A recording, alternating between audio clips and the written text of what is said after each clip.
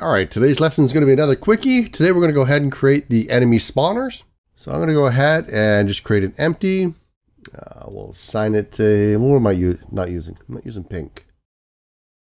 And I'm just going to call it enemy spawner. We are going to need a spawn point for the player later on too, but for now, we're going to work on the enemy ones. And we need a component. So we'll go ahead, we'll create that, which I will call enemy spawner.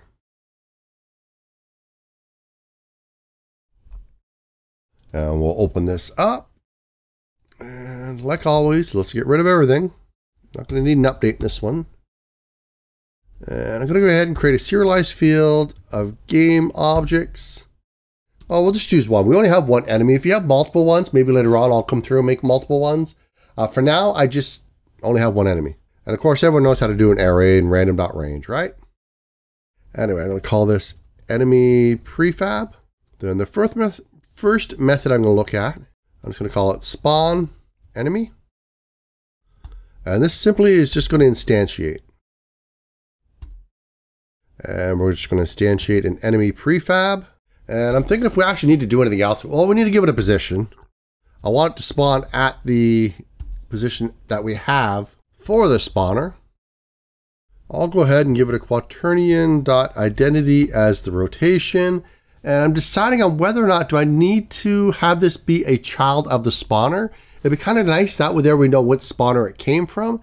Well, I'm not going to have too many in my hierarchy to begin with. So it's not like having a bunch of them is going to clutter it up. So I think I'm going to have it not be a child. So I'm just going to go ahead and end it there. I don't need to adjust any properties on the ship right now. So I don't need to save it off and as a game object or anything. I might need to later on. We'll see. And one thing that I should be thinking about in the future is how am I going to control these spawns? Am I just going to have like a master script that in the inspector has a place for me to assign these and it controls the spawning and the stop spawning of the enemies? Or do I want to go ahead and put some sort of event system into the game where I can just shout out, you know, start spawning, and all the spawn points start spawning, and maybe when the game ends, I yell, you know, stop spawning, and everything else stops spawning. Let me know down below in the comments. One way is easier. I don't think we've done a video on events yet, so we could start off with something simple like C# events. We have covered them in class. So for the students in class watching, you can use either or. But like I said, just let me know down in the comments which one you would like to see. And when we get to that point, we'll switch over. All right, so anyway, we still need a way to start and stop. So I'm going to say stop spawning. And I'm just going to cancel the invokes.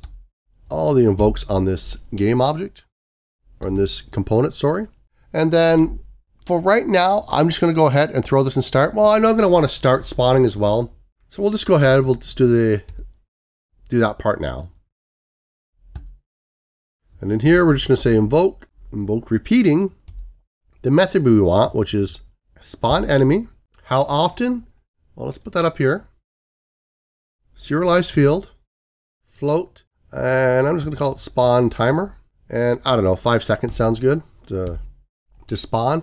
A lot of it's really just going to depend on how many of these you have around. So do I want this to spawn immediately, or do I want to wait a certain amount of time? I want it to wait a certain amount of time, and I want it to be that spawn timer. So it's not going to spawn the first enemy for 5 seconds, but after that, I'm going to spawn a new one every 5 seconds after that. So I'll get one on 5 seconds, 10 seconds, and like that. Now to start this up, I'm going to go ahead and just call it through start. And like I said, later on, we can use an event system, in which case we'll have to come in and add a enable and disable, but start makes it easy. And I'm just going to call start spawning. And I think that's actually all we need. Now we are going to have a problem when we start spawning here, and that it's going to go out and look for the player. And when it spawns in, if it can't find the player, it's going to have an error. Actually, we have it directly assigned. If I go ahead and just take a look at my prefabs here, enemy, yeah, so we have it assigned in the target, and we can't drag that into a prefab. So we will have to go ahead and make some changes to these scripts. But let me just check out these ones here. So float, I made them float. Oh, this is supposed to be in quotes. There we go. We'll jump back in. Make sure it changes. There we go. So if we go ahead and I'm going to make my game manager now. Well, no, we'll just go ahead. We got the enemy spawner. Let's just go ahead and put the script on it. And I have it in my prefabs. I'm not sure why, but I'm going to overwrite whatever it is. There we go. And we need an enemy to spawn. And I'm just going to put it at 000 for now. And we'll zoom in on it. Oh, 000 is where the wall is. Let's go ahead. We'll just move that wall out of the way now. We don't need it. Great. And we'll just watch the enemy spawner. Hit play. It'll spawn one, but like I said, when it comes in, it's not going to know where the thing it's supposed to follow is. And we start getting errors. So that happens in 2 of the scripts. So let's go ahead and we'll fix that in those scripts. So we'll do enemy movement first. We have the target up here. So I'm going to go and create a method. We probably should actually create a component for this because you're just going to be writing the exact same code in each method. But that's something we can look at the end when we start cleaning a bunch of stuff up. Now I just want void find target. And I don't like the way it's over at the side like this. Why are we doing that?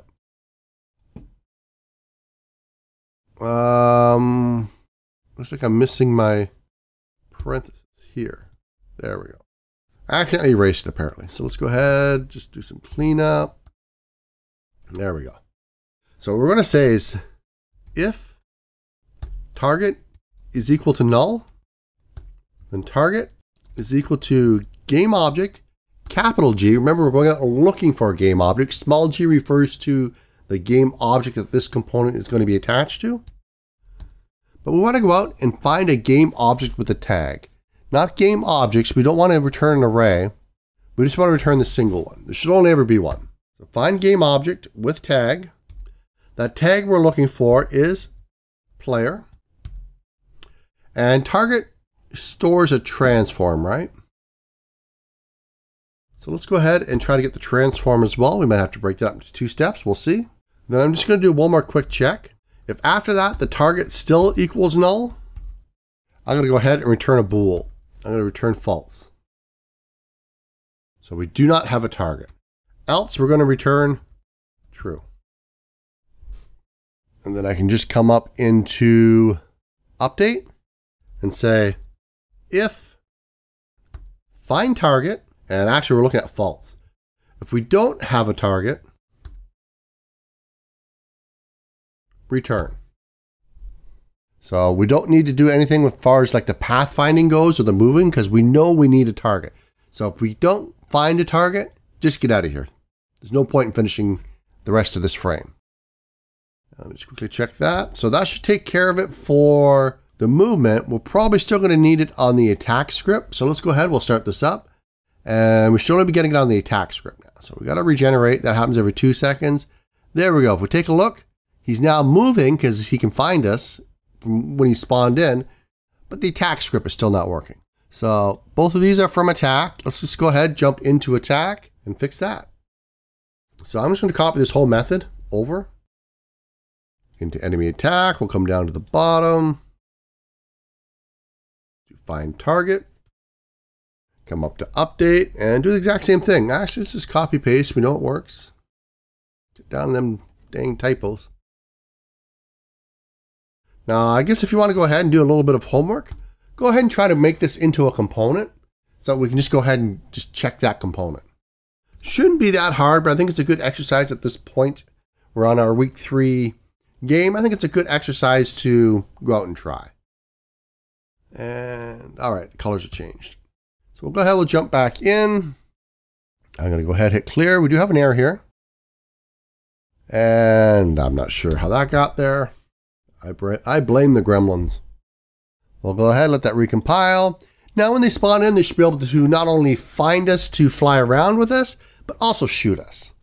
And there we go, we got shot. So great, now we can spawn our guys in. We got one at 000. Let's go ahead and make a few of these. I'm just gonna duplicate it. Let's put this one at 100, 100, 100. Let's put this one at negative 100. Let's do 0 and negative 100. There we go. So if we zoom out a bit, we should have 3 of these things. There we go. We got 3 spawn points. And if we start it up, I believe I had them not being child. So we should see 3 enemies spawn in at 5 seconds. Now, of course, there we go. You could go ahead. Let's actually just start flying around a bit. Well, let's try to fly around a bit. And we're obviously going to have to shorten the range of the shots. I can't even control it. But yeah, we're going to have to shorten their range on which they can shoot us from. As well as, oh my God, it's going to get crazy. But anyway, yeah, we're going to have to change the range at which they can shoot us at. And probably their shot duration as well. Not the shot duration, but the time in between shots. So yeah, they should technically try to avoid each other as well. There's going to be a little bit of colliding when you just get this many going. But man, that looks pretty cool. And of course, it's impossible for me to fly. It's just, I'm getting bounced around way too much. But anyway, there we go. So today we got spawn points going so we can spawn multiple enemies at once. We've gone ahead and fixed up the enemies so that when they spawn in, they can go ahead and still be able to find and track stuff. One thing we are going to need that for as well is the follow cam. When a player dies, it's not going to be able to follow our player around. So we're going to go ahead and have to add that code there as well, just so we don't get a bunch of errors when we destroy the player. And of course, when we spawn the player back in, we want it to be able to go find that. But anyway, thanks for watching everyone, and I'll see you in the next video. Bye-bye. So if you liked the video, go ahead and hit that subscribe button down below. It really does help me out here on YouTube. And go ahead and follow me on Twitter. You'd be a pretty chatty guy over there when I'm not walking through a forest or being stalked by eagles and falcons, lions, tigers, and bears.